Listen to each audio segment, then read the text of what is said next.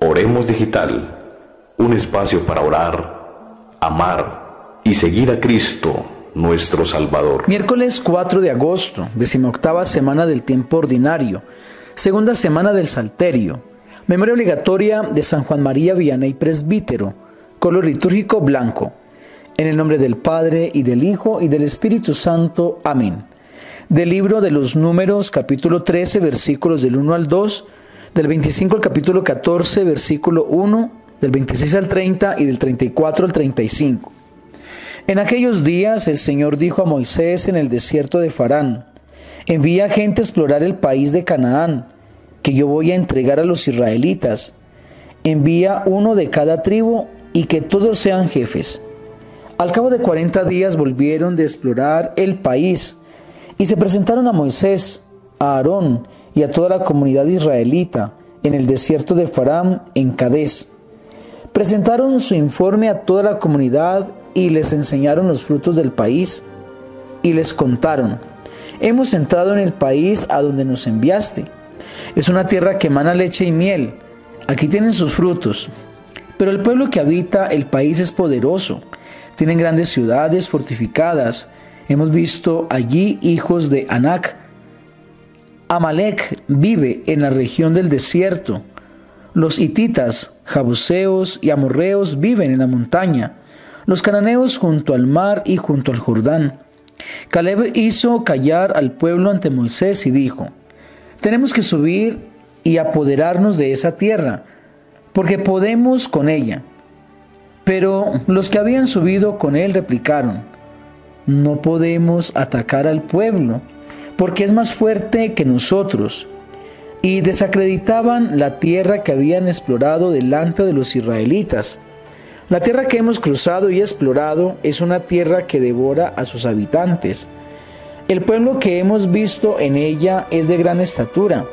Hemos visto allí gigantes, hijos de Anac. Parecíamos saltamontes a su lado, y así nos veían ellos. Entonces toda la comunidad empezó a dar gritos, y el pueblo lloró toda la noche. El Señor dijo a Moisés y a Aarón: ¿hasta cuándo seguirá esta comunidad malvada protestando contra mí? He oído a los israelitas protestar de mí. Pues diles, por mi vida, oráculo del Señor, que les haré lo que me han dicho en la cara. En este desierto caerán sus cadáveres, y de todo su censo, contando de 20 años para arriba, los que protestaron contra mí no entrarán en la tierra donde juré que los establecería. Solo exceptuó a Josué, hijo de Nun, y a Caleb, hijo de Jefoné. Contando los días que exploraron la tierra, 40 días, cargarán con su culpa 1 año por cada día, 40 años, para que sepan lo que es desobedecerme. Yo, el Señor, juro que trataré así a esta comunidad perversa que se ha amotinado contra mí. En este desierto se consumirán y en él morirán. Palabra de Dios, te alabamos, Señor. Salmo 105. Acuérdate de mí, Señor, por amor a tu pueblo. Hemos pecado con nuestros padres, hemos cometido maldades e iniquidades. Nuestros padres en Egipto no comprendieron tus maravillas. Bien pronto olvidaron sus obras y no se fiaron de sus planes. Ardían de avidez en el desierto y tentaron a Dios en la estepa. Se olvidaron de Dios, su Salvador, que había hecho prodigios en Egipto, maravillas en el país de Cam, portentos junto al Mar Rojo. Dios hablaba ya de aniquilarlos, pero Moisés, su elegido, se puso en la brecha frente a él para apartar su cólera del exterminio. Lectura del Santo Evangelio según San Mateo, capítulo 15, versículos del 21 al 28. En aquel tiempo Jesús salió y se retiró al país de Tiro y Sidón. Entonces una mujer cananea, saliendo de uno de aquellos lugares, se puso a gritarle: «Ten compasión de mí, Señor, hijo de David.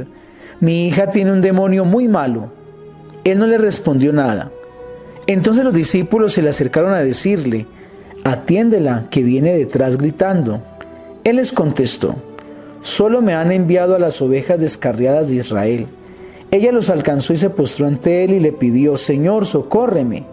Él le contestó: No está bien echar a los perros el pan de los hijos.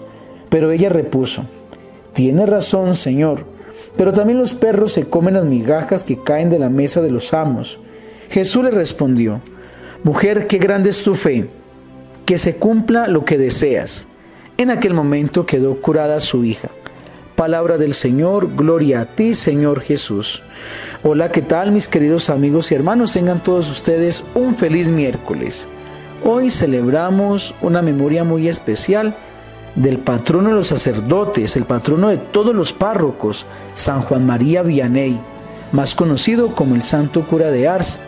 Es modelo de pastor de almas, entregado de lleno al anuncio de la palabra de Dios, el ministerio de la reconciliación, a la penitencia y a la oración. En ciertas horas se percibía en su rostro un amor que lo transformaba. Aquel fuego procedía de la Eucaristía, que celebraba fervorosamente y adoraba con toda su fe. Murió el 4 de agosto de 1859 y fue canonizado en el año 1925. Un saludo a todos los sacerdotes, de manera especial a aquellos que tienen ese encargo pastoral de parte del obispo, siendo párrocos, siendo pastores de una comunidad. Bueno, queridos hermanos, digamos varias cositas de la palabra que hemos escuchado. En la primera lectura vemos cómo Dios permite pregustar la tierra prometida y le dice a Moisés que mande a una persona representando cada tribu. Y cuando ellos llegan después de varios días, pues sí llegan contentos de saber que es una tierra rica, una tierra abundante, pero también se sienten tristes y acongojados porque también ven que está protegida por unos que son más grandes que ellos, y esto les lleva a ellos no a buscar una solución, sino más bien a excusarse de la obligación, de la responsabilidad y también de esa obediencia a Dios, de ir a esa tierra. Como este pueblo, mis queridos hermanos, nosotros también podemos caer en ese gran error. Le pedimos a Dios y no nos cansamos de pedirle y le ofrecemos y le prometemos. Y cuando Él nos da, entonces nos queda grande el llamado. ¿Cuántas personas pidieron, digamos, un esposo, una esposa?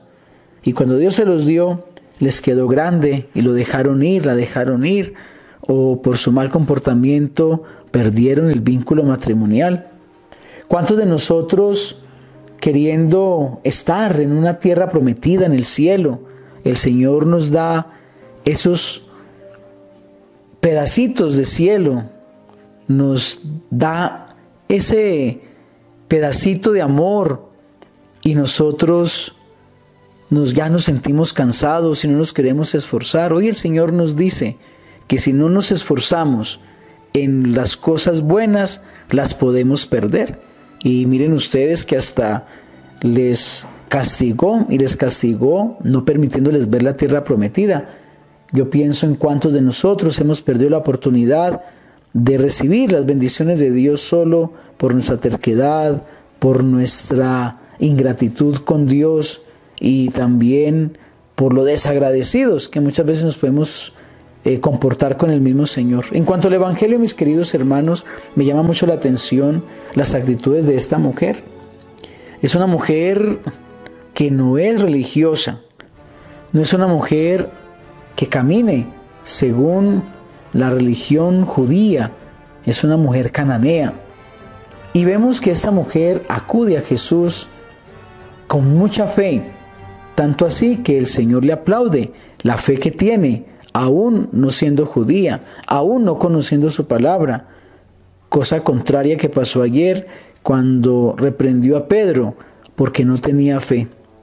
Algo que llama también la atención es que Jesús guarda silencio y Él busca la manera de centrar o que sus discípulos les inquiete ese proceder de Jesús. Por eso ellos le preguntan y el Señor es contundente y dice: es que yo he venido a las ovejas descarriadas de Israel. Con esto el Señor no era que no quisiera hacer el milagro, simplemente quería demostrarles a ellos la fe de esta mujer, la fe de una mamá que quiere que su hija, que su ser querido esté libre. Hoy le pedimos al Señor la misma fe de esta mujer, una fe inquebrantable, una fe perseverante, una fe que se humilla, una fe que siempre está a la espera que Jesús voltee la mirada y levante. Es la fe intacta de un buen hijo de Dios. Dios los bendiga en el nombre del Padre, y del Hijo, y del Espíritu Santo. Amén.